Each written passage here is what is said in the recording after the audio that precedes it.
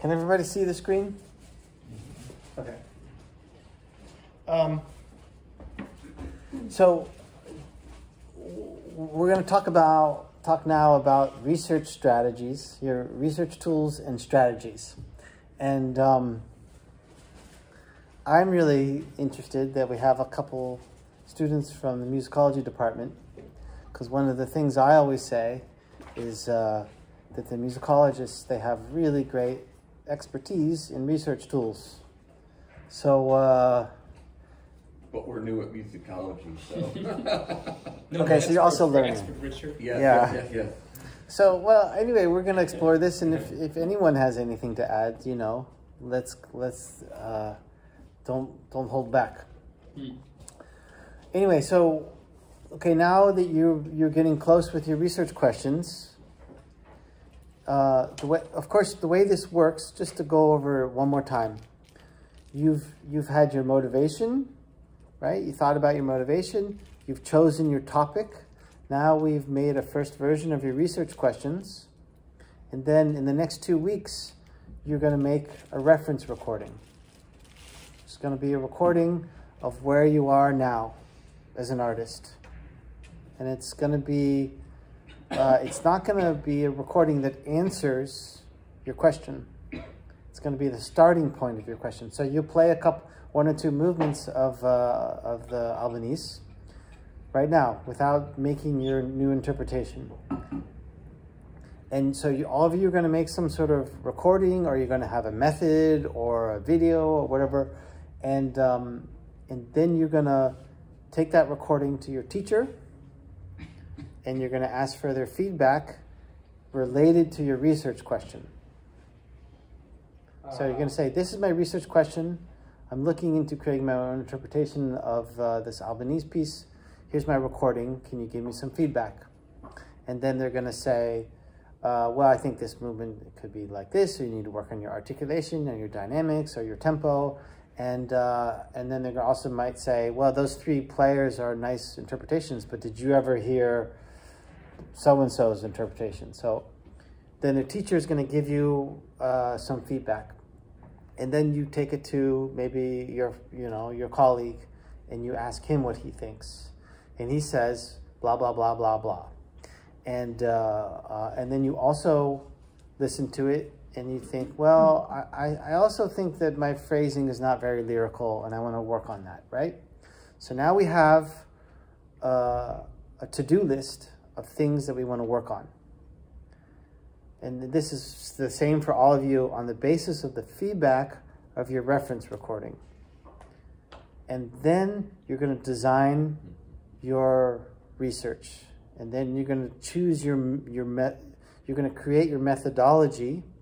And then as a part of that, you're going to choose your methods. So, and the methodology is the general thing, like, okay, I want to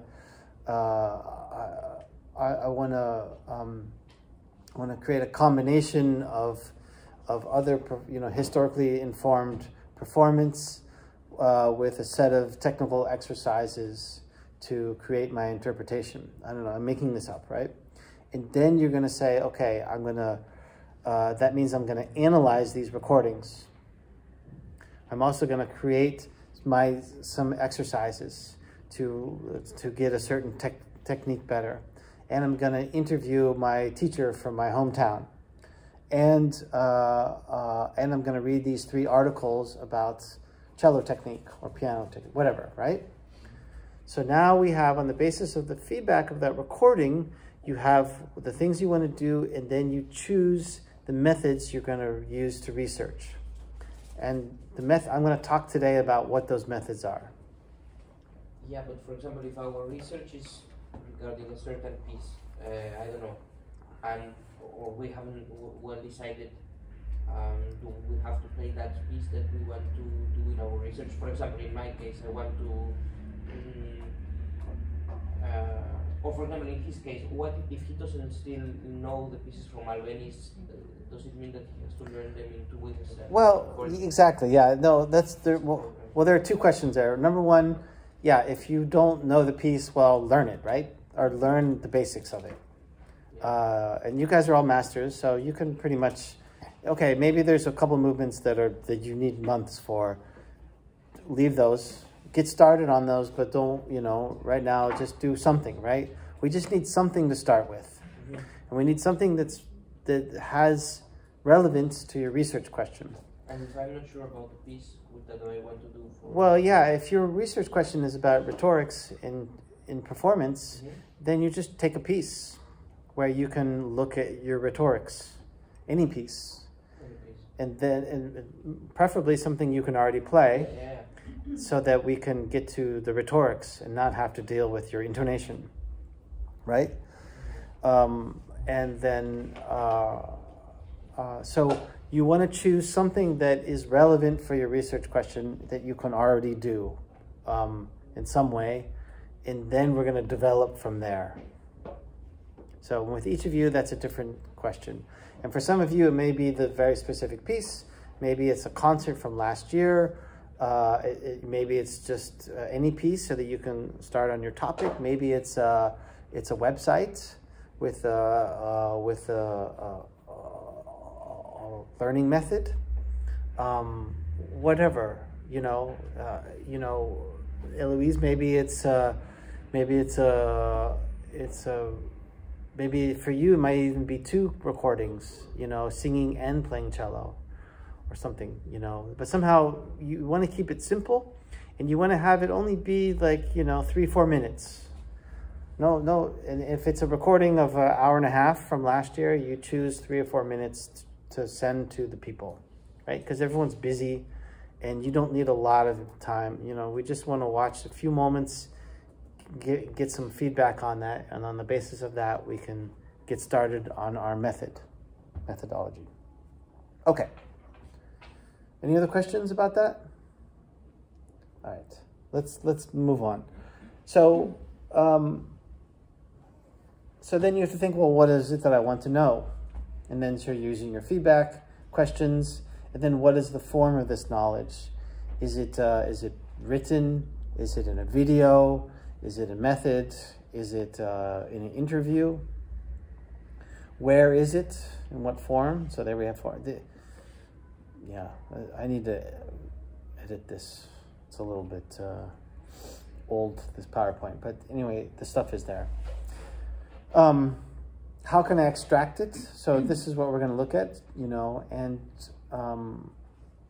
the strategies and techniques depend on the kind of knowledge, where it is, and in what form you need it. There we have, now we have form 3 times.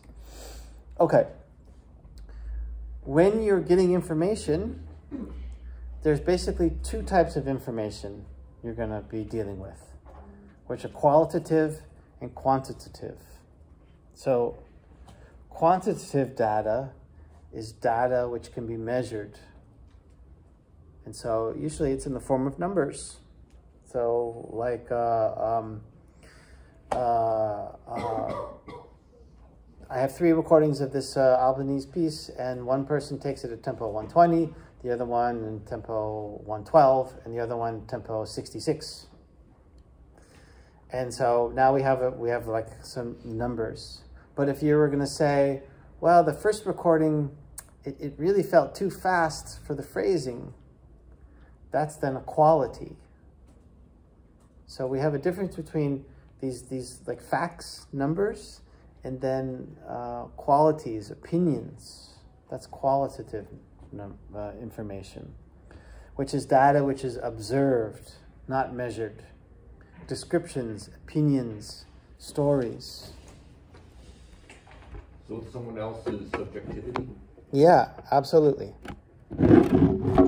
So it could be the things that our teacher says. Well, I think you're playing it too fast. Or I think you're out of tune here, Although maybe that's measurable, I don't know. Is that working? Okay, let's see if that holds. Okay, so we want to think about those 2 types of data. And what's interesting is we want to look at translating one form to the other. So if you say, well, Albanese wrote tempo 110, but everyone seems to play 120, then I think that people are having wrong interpretations of the piece. Or I might think that Albanese was wrong, you know, right? We have all these Beethoven metronome markings which make no sense to us today. So, and there's all kinds of debates about that. But it's interesting to look at the way the data, one form goes to the other. And then that's the way we are understanding the data on multiple levels. So this idea of triangulation is a theme which we're going to talk a lot about today.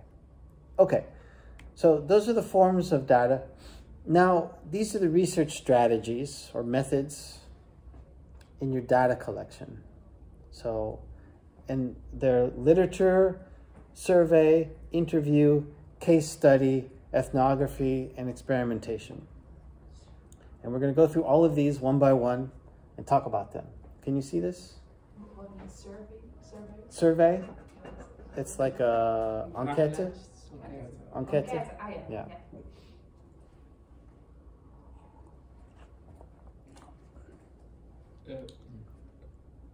I don't think this... How am I going to do that? Wait, what if I do this?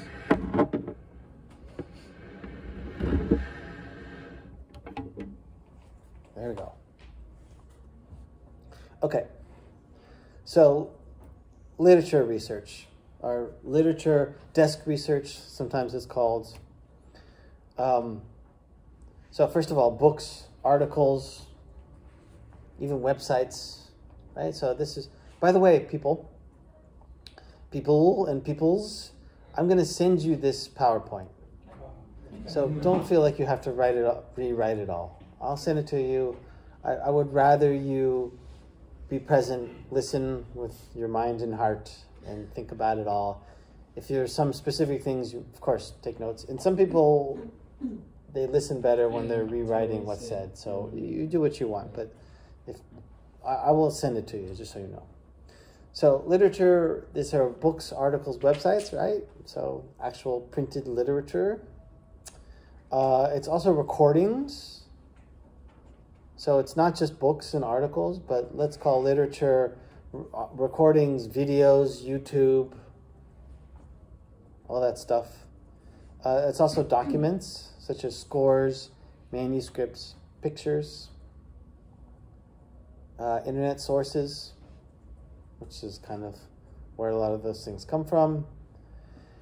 And so you're gonna look at all of those. You're gonna read some articles. You're gonna look at videos, analyze the position, whatever it is, and then you're going to talk about what you see, what you've read, and then you're going to analyze it. Say, well, it's a mix of different genres in the music, but actually it all is played on electric guitar, so it kind of has a sort of rock underpinning. I don't know, you know, I'm making this up, right? But that's a sort of analysis of some one way to analyze. So you're making rules when you're analyzing, you know, theorizing, making theories about the material, which is directly related to your research. And the interesting thing about literature research is, like, you know, I suggest a book on rhetorics, and then you get that book and you say, this is a great book, and then you look into the bibliography, and there's 20 other books on rhetorics, and then you look those up, and those are, you know, great, and then those also come from other places. So there's this kind of snowball effect once you get going, and which can be overwhelming, right? So you can say, oh, now there's 40 books on rhetorics, and I don't know, you know, and that's when you have to try to understand where the information is that's relevant for you, and then make choices. Yeah? Where does confirmation bias come into some of this stuff? Because you know, at some point we can get a great book that we love because we agree with it, but we're not necessarily looking at things that we don't agree with. Yeah, that's true, right? Yeah. So how do we balance that in probably all this stuff? Well, what was told to me is that you need to, even if there's a lot of opinions out there which are different than yours, you need to show that they're there. They say, well, I believe this, and that's what so-and-so says, but other people say this and this and this, and I think it's relevant because, so, right? So then you show that you're aware of all the different opinions out there, but then you also talk about why you have your opinion, right? Got it. Okay. Okay. Makes me think of what you said before, to make it debatable, Yeah. so that you Yeah. can have multiple people tell stuff about it and disagree with you, Yeah. right? Exactly. Yeah. So that could be debatable, and for some of you, you might even bring some science into your research, right? So in my research, I talk about some neuroscience and with some timing, tests and all that, studies they've done, and sometimes I talk about the brain and the way the brain works. And the minute you talk about the brain, and there are a lot of really smart people who say a lot of things about it, but people will say one thing and there will always be someone who says something else. And then we have this mysterious organ. So it's really hard to know. So you have to just make your choices. But it's what they've suggested to me is make sure that I present that there's nothing that I choose which may confirm my own beliefs. That doesn't mean that it's the only way the way it is. Mm-hmm. So just make sure you keep that in mind and talk about it. So we have primary sources, right? So right, we talk about Quantz's book on how to play the flute. So we can go and read that book, and Quantz says this. But I can also read an article in the Flute magazine of today where they quote Quantz, and they talk about how they're using Quantz's information for their own opinion. So when I read Quantz, that's the primary source, and when I read what someone else says about Quantz, that's the secondary source. So you're going to come to two types of sources in your research. And, just like playing the Urtext, right? You can play the Urtext, the original version of Mozart's writing, or you can play a nice, cleaned, notated version with articulations added, right? And we talk about those differences. And it's the same with the sources. So you may find in all your research a lot of people talking one way about Quantz. And then you go and read it, and you might say, well, golly, actually, I think it's something else. And so that's a sort of situation where it's good to go to the primary source and use your own interpretation of that. Okay, so that's your desk research, literature, recordings, and all that. Now, so, and with all of you, that's going to be there, right? So we're definitely going to use, you're going to use literature research to get new information. You're going to use it for contextualizing your research topic. So what is the information that is out there in the world which relates to your topic? And if we're going to talk about how can I apply rhetorics to my piece, my interpretation, there are books which are exactly about that. And if you don't know those books, then you may be reinventing the wheel, right? So we don't want to reinvent the wheel. We want to make a better wheel. So that's why we have to look at the information what's out there, and choose. And like I said, because of the snowball method, there will be too much stuff, and then you have to really choose the things that are relevant to you. And with all of you, in the beginning, you don't know, because you're going to be researching, you're going to see all these books, and man, a lot of them are going to be really interesting. And you're like, oh, I want to know that, and I want to know that. And yeah, it's kind of related. And then you're going to have this stack of things to read, and you're going to be a year further in your research, and you haven't done anything specific. So I think that's normal, but we also, because we are defining our research as we are doing the research. And so I mean, in some cases, maybe if you're talking about orchestral sounds on the piano, maybe it's clear what fits and what doesn't. But with a lot of our topics, I mean, but you might, I don't know, even that's a topic you could start reading orchestration books of orchestra, and it would be like, too much information. So, but at a certain point, you're going to reach that point of like, it's too much. And that's a good moment, because it's going to make you make choices, right? Just like when I put you on the spot and I make you talk about your research question, it really focuses your research. So just know that that's coming. Okay, let's move on. Survey. So, yeah, in Dutch, enquête, right? So this is if you want to know what a lot of people think about something. And you use a survey to get an overall picture, not what one person thinks, right? Because we've established that. If you ask everyone what they think, they'll tell you something different. The survey is to assess thoughts, opinions, feelings, and behavior in a general way. And it generates large numbers of data, right? So you get a lot of information. And it's all, like if you were going to play a piece for us, you'd have to then create 15 forms, and we'd all have to fill it in, and then you'd have to hand them and collect them, and then you'd have, all this information. And if you asked, well, what did you think? And then everyone wants a paragraph, then you're like, how can I deal with that? But if you said, did you understand this was about Greek symbolism? Yes or no?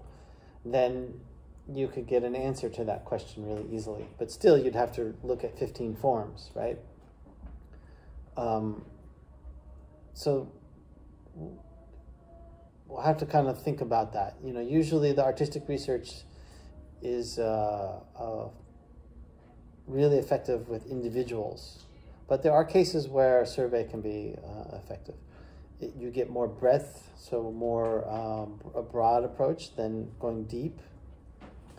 It also can show you, representation. So maybe this ideas of superiority, maybe that's something a survey could achieve to see if if they understand that or not, or what they understand from it.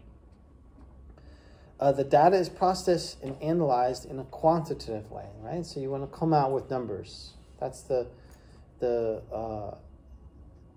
best way to put together a survey. I run a summer course, and at the end of every summer course, I send out a questionnaire, and then I ask a specific question. Did you think the course was long enough? Yes or no? And then I put it under that I put a place for comments. So then I get two types of data. I get a yes or no, and then they say, well, I think it should have been 3 extra days, or I think we shouldn't have taken a half day off on the Friday, or and then they can talk some details, and then I can think about that. So that's kind of a nice combination, which I like to do. So with your questionnaires, you create a predetermined set of questions, right? So you write the questions. Could also be a structured interview, right? So then you could also, you don't have to give a piece of paper. You could also just ask 10 people. But then that would be a structured thing. Ask 10 people the same question.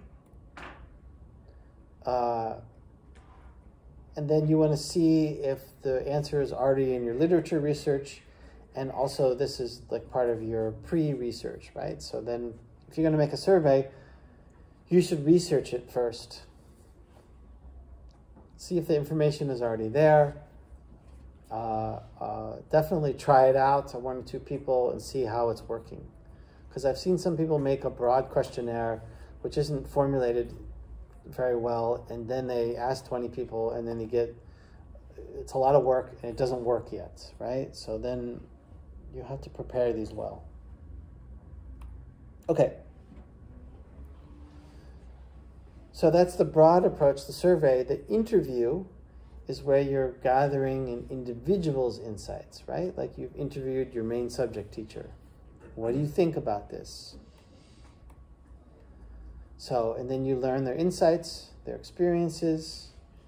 You use people from your network, right, for your interview. So this is why it's helpful to write your network, because sometimes you think of the person and sometimes you forget or you didn't think of it. And so thinking specifically about who's in your network related to your topic is a good thing, and to write that down. Okay, so when you're preparing an interview, you have to ask, what is it that I want or need to know? Of course, with whom do I want to discuss this? Who's the person most concerned with, informed about, interested, or experienced in this topic, right? Right, we talked about that. So,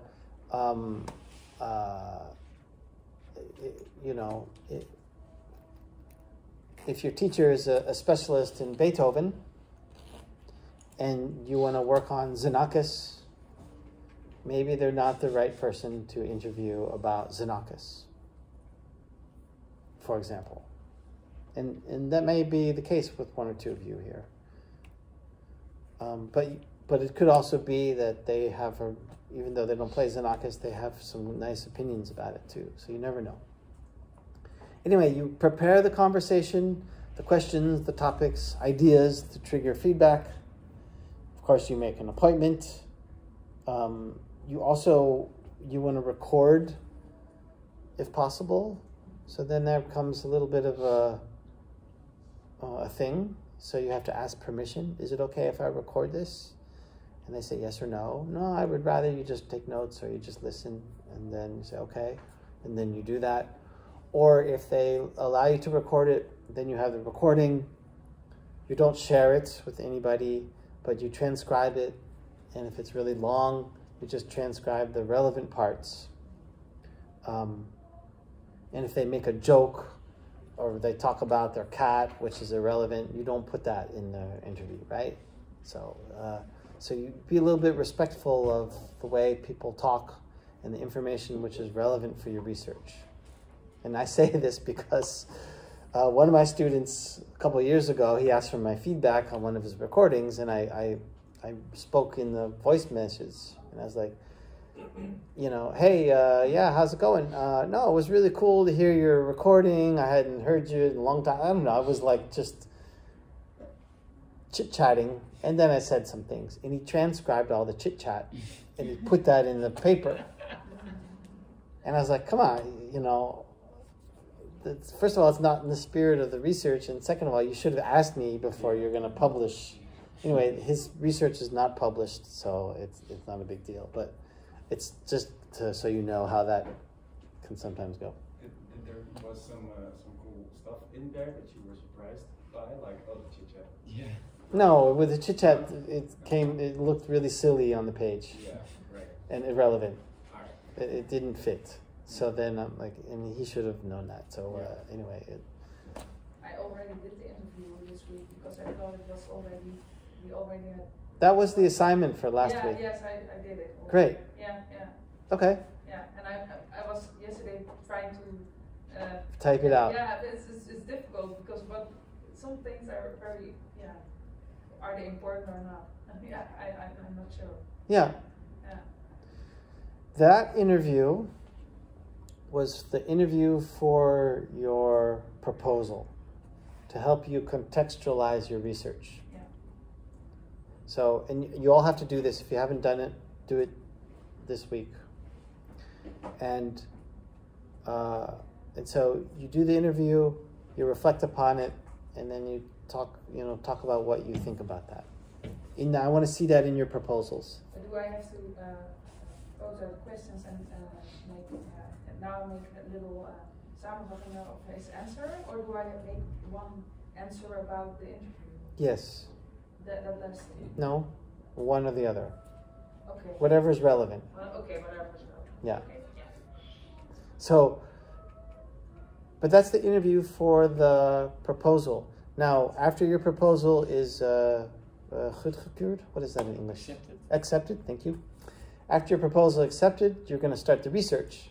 And then you probably do other interviews, right? So, and you may interview your teacher again, more specifically about something related to your topic. So just so you know, that's not the only interview, and you can have different purposes of the interviews. The purpose of this interview was to contextualize the topic. Yes, exactly. With the main teacher, right? Yeah, yeah. Well, like as I said before, like we don't really have a main teacher. So I think I'm gonna combine this with the teacher I'm speaking to, since it's the teacher from my old school. That's totally fine. Yeah. If for you guys, or also 3.0 doesn't have main teachers. Okay. You just have coaches and Yeah, coaches. too. So but find someone who's relevant. I'll make it work. Yeah. There are 3 types of interviews. The structured interview is where you have a very specific set of questions and you don't depart from that. And then you ask the question, you get the answer, next question, answer, next question. The semi-structured interview is where you have your questions and then you ask the question and then it takes you into a discussion. And other questions may appear based on the answers. And so then it starts to weave its way. And that's probably the way all of you are going to do your interviews, as a semi-structured interview. And then the open interview would be like, I always give this example, if you have an interview with Yo-Yo Ma, right? Yeah, it would be really cool, and you want to hear the golden nuggets that he wants to say. But you don't want to sit down, well, what kind of rosin do you use on your bow, Yo-Yo? And do you clip, you wouldn't want to ask him some silly little piece of information because you would want to get his great, because it's someone with such insight and experience, right? Maybe you would want to ask him about his rosin, but, and in that case, an open interview would be, okay, let's just sit down, and then see what he wants to talk about and go with that. But in this case, you guys have a research and, you're really going for specific things. So you want to go into an interview with some questions prepared and then see what they say, follow it up, and then when it kind of comes to an ending, you get your next question. And then sometimes that question's already been answered and you skip to the next one and so forth. So, but you don't want to have the situation that later that night you're like, oh God, I forgot to ask this or this, right? Make sure that all the things that you want to know are written down so that you can get to them. And that's really a thing because, interviews will really start to take their own direction. Mm-hmm. And so you want to make sure you've got, just like if you're giving a speech or you're talking about a subject, you want to have the points there to help guide you through it. Because if I had to remember all these points, I would also forget half of them. I mean, might sometimes be nice if you're, I guess it's logical, but if you're in the interview, just check if you had all your questions answered. Just sometimes, even to the person I'm speaking to, I'm summarizing what the person replied to me. Yeah. And sometimes I didn't hear something correctly. And they're like, oh, no, I did not mean that. I mean this. And I'm like, oh, okay, that's good to know. So, yeah. Yeah. Repeat just reflect what they say. in the interview itself, so that afterwards you're not like, oh, Because then you're still able to ask these questions. Yeah. That's a good one. So you summarize what was said and see if they agree with that. Yeah.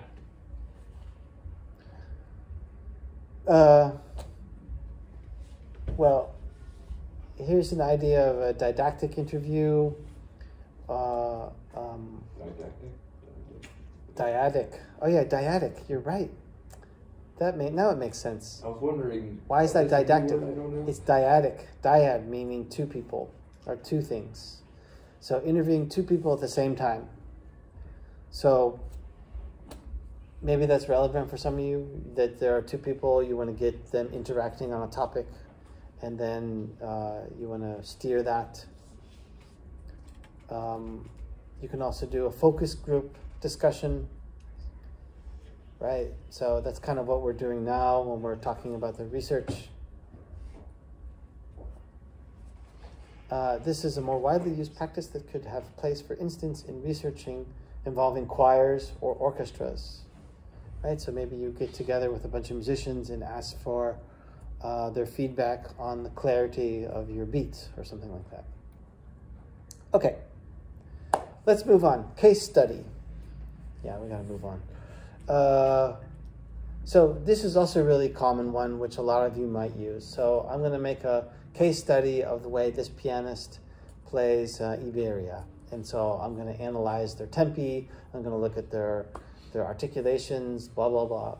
And so this is where you're going to gain profound insight into this topic, into the subject. So let's really look at what they're doing.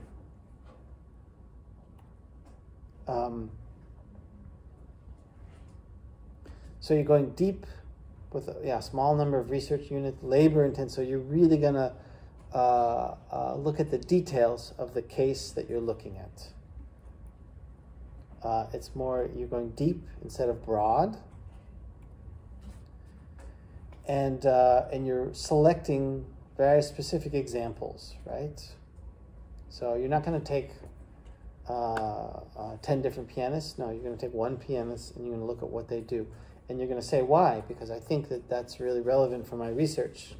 And then I'm going to really get into the way that's working. You know, or if you're researching singing and playing violin at the same time, you're not going to just choose all the violinists. No, you're going to choose a violinist who's singing and playing, right? So your selection. The data is quality data, so it's qualifiable data, which is more, it's not numbers, but qualities, meanings, and then we're looking to have an understanding of it, specific understanding, not generalized one.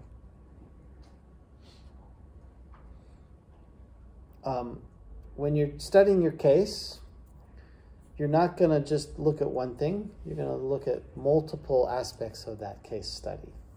So not only how they play, but what is the repertoire, how,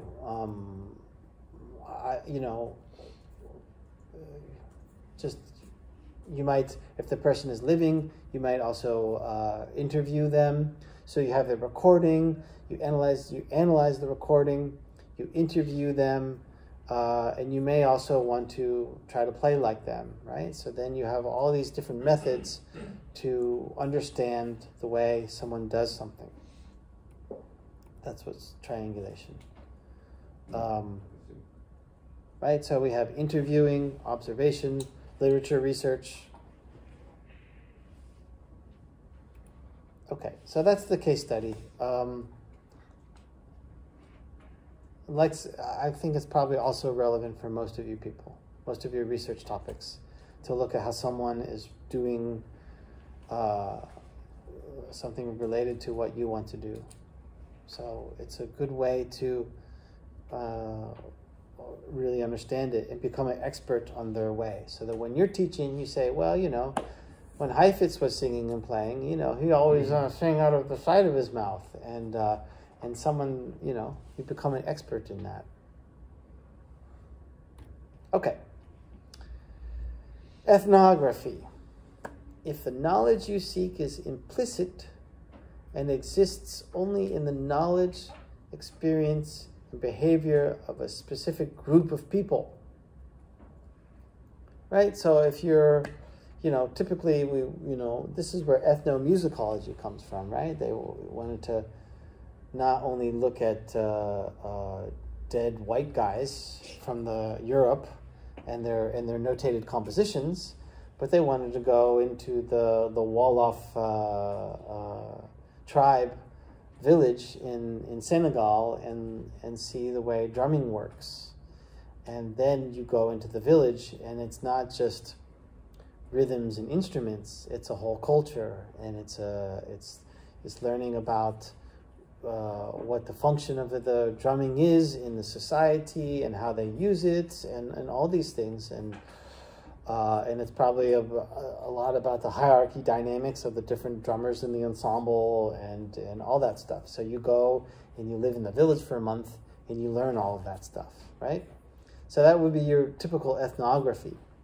However, I don't know if we have any, those kinds of non-Western topics here today, but even studying, 18th century performance practice is ethnography, right? So then you're talking about a group of people which is has a location and a time, right? So we can, even if you're talking about studying Xenakis today or studying Albanese today, it's going to be different than the way it was 80 years ago.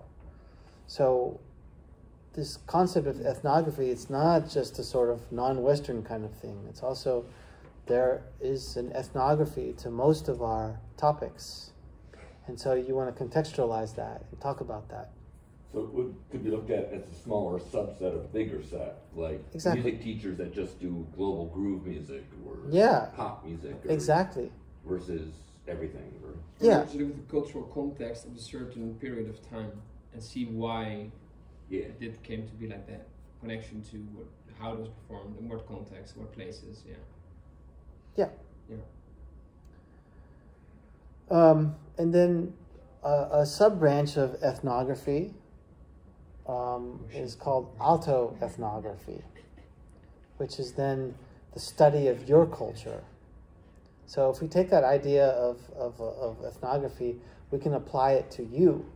And you have a location where you come from, and you have teachers you studied with, and you have recordings, and you have an instrument. And so you actually, everyone has their own ethnography. And usually we don't talk about autoethnography in artistic research because artistic research is completely about autoethnography. It's like by definition autoethnography because we want to know what your context is, what are your thoughts, and then you talk about your motivation, your experiences, and that's the ethnography of you as an artist. And that gives the context for your artistic ideas. And your experiences. Well, I experienced it like this, and this is the way I thought of this. And so that's your autoethnography. Oh, I have describing a culture, complex subconscious processes, field work, we talked about that. You're in the midst of what you're studying, techniques, observation, participating, interviewing, documentation, participation again. Okay, so those are the kind of the hallmarks of ethnography. And now we come to experimentation. So, and I think this is also going to be a part of most of your researches. This will be one of your methods. And we have different types of experiments. Experimentation, parametric experimentation, quasi-experiment, and self-experiment. And so this is how you generate your own data, right? So experimentation, data is obtained by intervening in or manipulating situations or processes, right? So you're checking out bowing techniques for your Mozart sonata, and then you're experimenting with a heavy bow or a light bow, and you're just trying things out. You're intervening and manipulating the situation and seeing what the results are.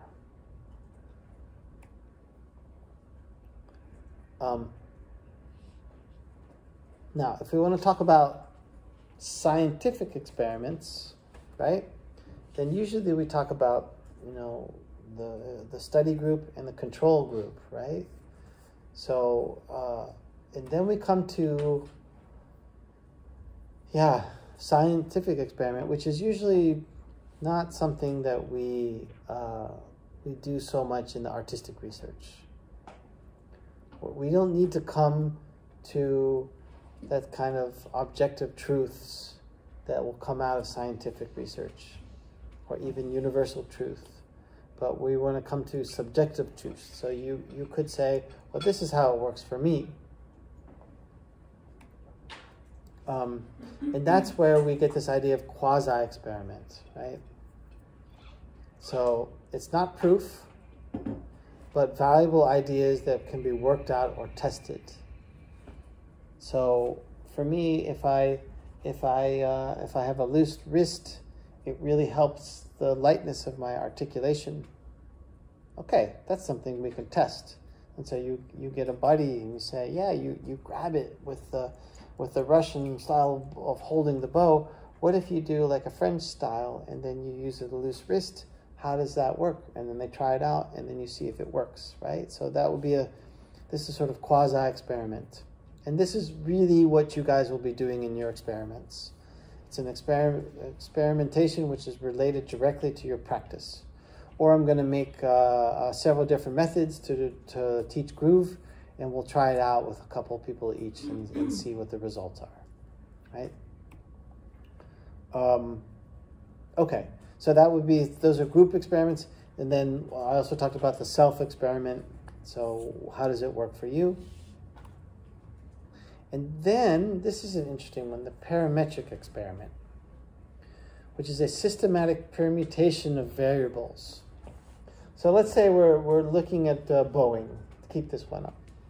And I can hold the bow with the Russian bow arm. I can hold it with, let's say, European bow arm.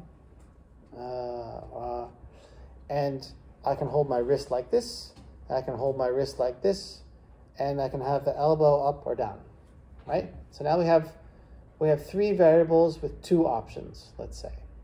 So now I'm going to do Russian bow, wrist down, elbow down. And then I make a recording. And then I'm going to do Russian version, wrist down, elbow up. I make a recording. Now I'm going to do Russian bow, wrist up, elbow down, make the recording. And then elbow up, make the recording. And then I'm going to do European bow arm, wrist and elbow down. You get it, right? So this is systematic permutation. And the reason we do this, in some cases, is because you grab your violin and you say, oh yeah, it's obviously the European bow with the wrist up and the elbow up is going to give me lighter articulation.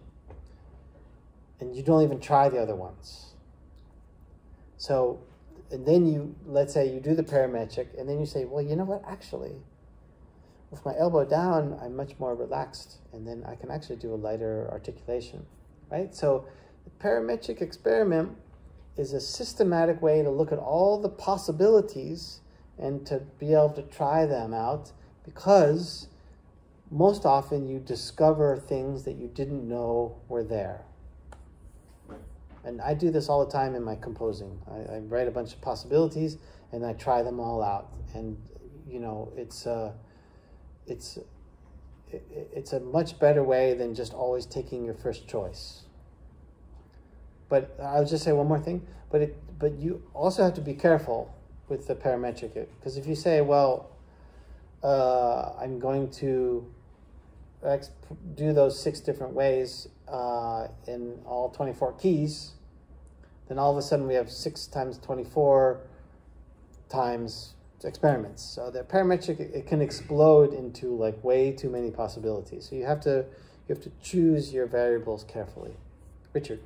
What if you're taking a phrase doing exactly what you just did, and by the 6th time though you've practiced it 6 times, and of course the 6th one's going to maybe be better because you have everything down. How do you then figure that into that type of a thing? Well, because I don't think that's what you're looking for. Well, I don't know, but if I'm presenting a method to a class and I can do it 6 different ways, by the 6th class I've learned so much. Well, no, it's a really good question, and that's one of the challenges in the artistic research, is to show that you got better through the research you did and not just because you were practicing for a year and a half. So back to that objectivity and everything else that comes into play. Yeah. Okay. Yeah. maybe keep enough separation between your methods to not take too much from one lesson to the other. Yeah. Yeah, and probably also you'd have to design it so that it's not a situation where when you get better, that it changes the experiment. Oh yeah, yeah. So Take it out of the equation. yeah, so you want to reduce it to somehow where it's not about technique, but about the position of your body in this case. Yeah. So you guys have to figure that out. And then the other way to experiment, which is really great, is reenactment. So this is where you maybe want to try to play this sonata with the exact approach to rubato that Paulini takes in his recording from 1978. So then you listen to it and then you try to play it, right? And then you would say, wow, it feels really strange the way he takes a rubato here, and funny that the left hand goes before the right hand, whatever. So this reenactment can really teach you a lot about the way someone plays. Or reenacting someone else's teaching style, or trying to perform a piece by David Bowie in the way he does it, right? So you might, and seeing how the audience responds, you might learn a lot that's directly relevant for your research. So the reenactment could be a really nice tool for a lot of you. But it could also be that some of your research topics, no one's ever done anything like that. So you're charting into new territory and there's no one that you can reenact. And it says here, in combination with reflexive writing. Reflexive? Yeah. Is it like, okay. Yeah, what's the difference between reflexive and reflective, right? Right, so reflective is when you have something and then you're reflecting upon it. So I've reenacted this and I've learned that it's people respond to my performance, right? Or I feel like it doesn't work for me, or I feel like yeah, it's funny, yeah. Reaction? A reaction. That's a good one. Thank you, Paula. Yeah, so it's reacting. Whereas reflexive, right, we know this from reflexive verbs, they point to yourself. So in a way, all of our reflecting is reflexive. But I'm sure there are, reflecting is when you're just thinking about what happened and reacting, saying what your thoughts are. Reflexive is when you're directly relating it to yourself and your practice and what you do. So that's also a key point, like the autoethnography. It's about you. But like, for example, if you interview someone and they say, well, you could do it like this or like that or like that, you could reflect upon those options and say, well, I think the second one is more relevant for me because of this topic, right? So that would be reflecting upon an interview and then using that to take decisions. Whereas reflexive would be like, well, I've tried them all out and playing it like this just doesn't work for me because I have too much tension here, and then it's directly related to you and your situation.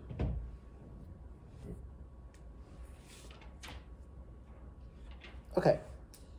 Oh, we're actually done. So we didn't get to the strategies, but we will get to this next time.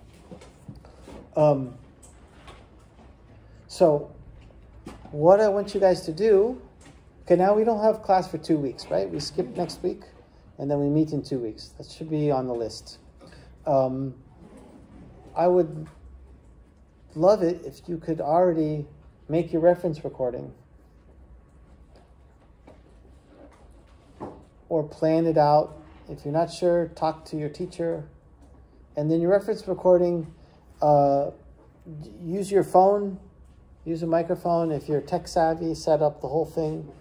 But we need to have some recording where we can see what you do in a clear way, see and hear or look at, and then, so let's, number one, make the recording, and in the next 2 weeks, and then if you have time, you can already send it to your teacher and a couple of colleagues or friends or experts from your network and get your feedback.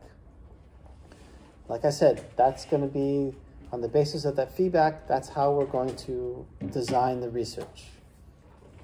And then we can talk more about that. It was a little bit the end, but that's okay. We'll be talking about this for the next few weeks. Okay, any questions? So for next week we have the recording Feedback. already. Yeah, From for the next 2 weeks. Oh yeah, that's right. And I have a question for you guys. Some of you have sent me your assignments. Would you like to do that and have me look at them? What do you mean? Well, until now I haven't specifically asked, I'm giving you homework, but I haven't asked you to send me your homework. In a way, I'm teaching the research skills, and you also have your mentor, but who you should be talking to about your research. But if you want, we can kind of crystallize that process and say, okay, all of you send me your reference recordings by Monday in a week and a half, something like that. Oh, in that sense, yeah. And then I can have a look at it and give you some feedback on it. Or we can do it in class, that everyone brings it on and they shows us a little bit on. Actually, I think that's better. Let's do that. Yeah, let's do it in class. Just like today, it was good to see. So let's do that. You make your reference recording and you bring it and you show us a little bit, talk about it. If any of you would like specific feedback on anything, you just send it to me, and then I will get to that in a number of days. Yes? Awesome. Okay, guys. See you in 2 weeks.